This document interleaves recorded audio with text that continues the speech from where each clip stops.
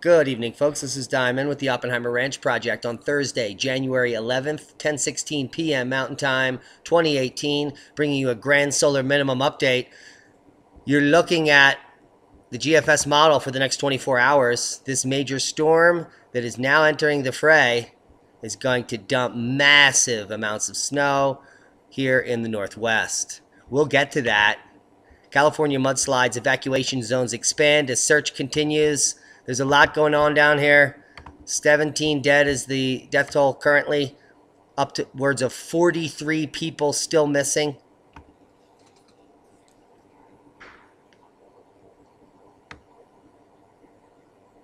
As teams frantically search areas of Southern California smothered by rivers of mud and boulders, officials on Thursday increased the size of the evacuation zones. The immediate areas where at least 17 people were killed by Monday's mudslides are under mandatory evacuation. We know that this is terribly inconvenient development, but is also incredibly necessary, Brown said to residents. They're still looking for those that are missing, guys. Look at some of these pictures. 101, impassable. Total devastation in those areas. Let's talk about the storms. The crack in Yakima is right here. It is now being dumped upon.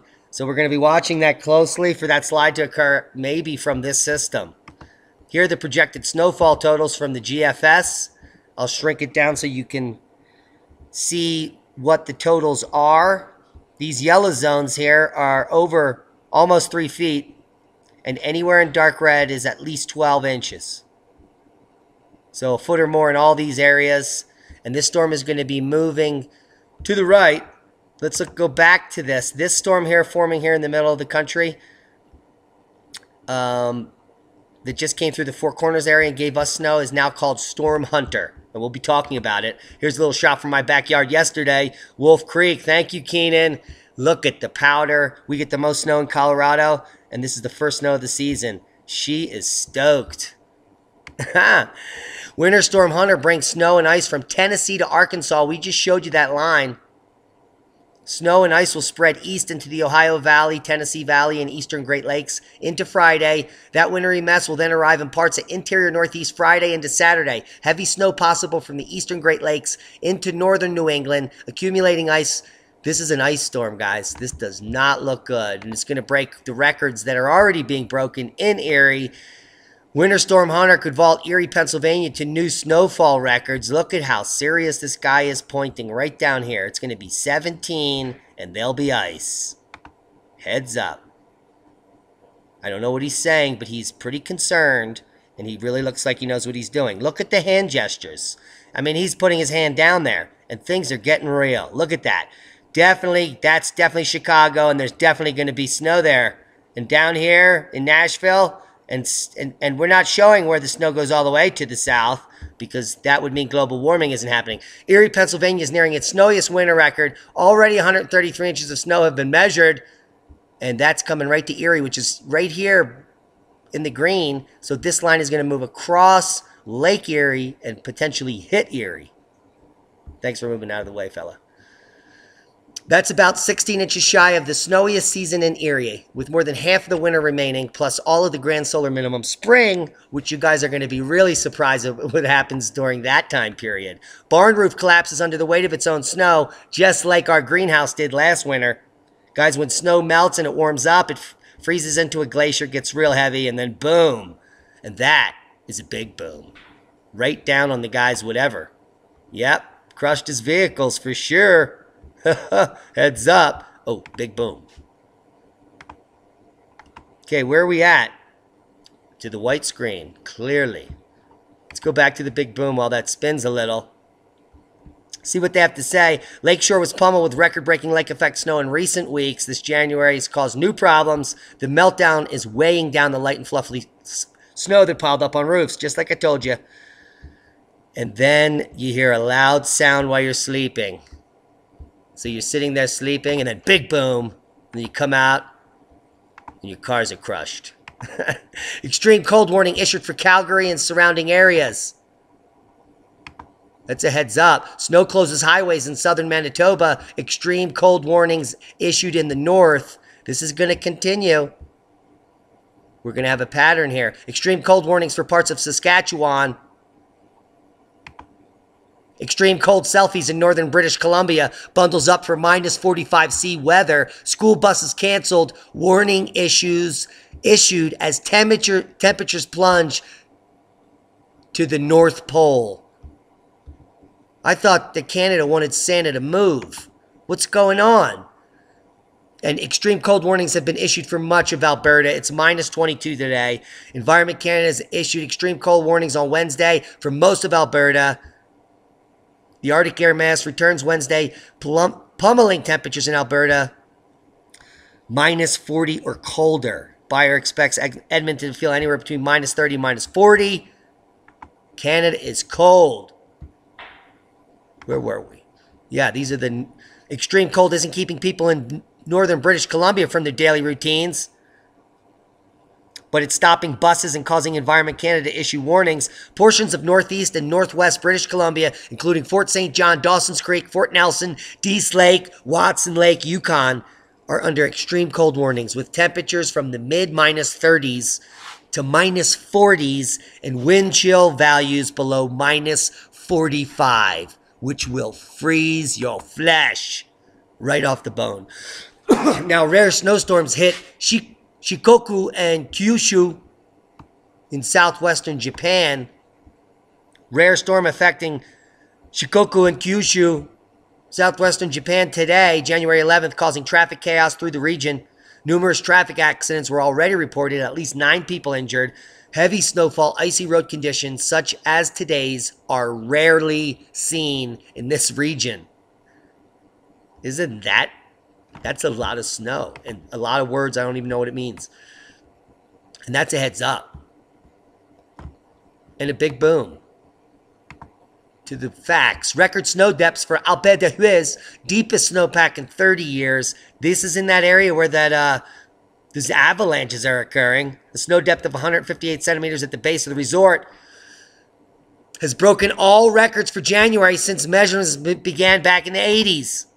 47 homes destroyed, 20 injured after violent hailstorm rips through Zimbabwe. Guys, Zimbabwe is a bullseye for hail.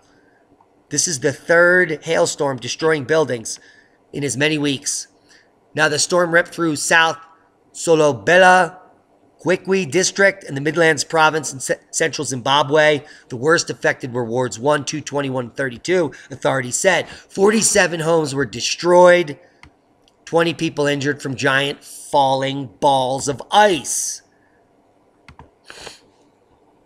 Seismic update. We have standard aftershocks from the major quakes that have plagued the area in the Caribbean here. We also have a major cluster happening to the east here, which we got to watch. Now, the Burma earthquake, there's really no information coming out about it as far as injuries, but there are aftershocks. We'll be watching that region. Now, we did an earlier update on Bali volcano erupting today after they let people back near the volcano. Now, we were predicting a major eruption, which still hasn't happened. So I hope that the people that went back realize that they should probably not go back, because this volcano is regularly emitting ash blasts that are consistently similar, which could be just like pre-quakes are to a large quake, small bursts before the major explosion. And this one going up 2,500 meters. The airport was not shut down. The Agung volcano in Bali resort of Indonesia spewed an ash column of 2,500 meters into the sky in its latest eruption today. And we'll be watching it. Also, Sinabung erupting today. Ebeko erupting with lava. I don't have any info on that, but that's what it's saying here. Dukono, Reventador, Sinabung, Ebeko, and Kadovar all still active. We're watching Kadovar for that earth-changing explosion that could happen at any time. Now, this is a little bit of science we're going to cover real quick here. Molecular clue to the mystery of carbon's cosmic origin uncovered. A chemical found in a distant gas cloud could help explain where life came from. Now, let's run through this together. This is all coming out in the last few weeks. And I believe this is part of the narrative. So just bear with me and follow me here. Researchers using the Green Bank telescope in West Virginia identified signatures of a molecule, benzonitrile. Now, benzonitrile, the heart of it is a 6-carbon hexagon called benzene. And this, the benzene puts the compound in the aromatic class of molecules that make benzonitrile a building block for a group called the polycyclic aromatic hydrocarbons, or the PAHs. Now, this contains lots of carbon hexagons. And scientists think that PAHs are incredibly common in the universe, yet they haven't been able to identify them. And so this is basically identifying those carbon hexagons. So what this is telling us that there is the building blocks of life in the universe. Now, if we come over to CNN, there's an article about ingredients for life being found in meteorites that crashed onto Earth. So clearly, these carbon molecules are in meteorites crashing into Earth. But astronomers want to find it in stars. So now we have the building blocks of life in stars, the building blocks of life in meteors, in meteorites, according to this article. 2 meteorites called Monahans and Zag are the first discovered to contain the ingredients for life: liquid water, amino acids, hydrocarbons, and other organic matter. The organic matter was found in purple and blue salt and potassium crystals that were part of the meteorites. Now, this coming out today as well, Mars is covered in ice. Yep, just below the surface. Millions of gallons of water on Mars, all frozen up. And they just figured this out. At the same time, they found out that there's life in the universe and that there's life raining on the planet. And there's also water on Mars. And they also released diagrams of UFOs right through the CIA.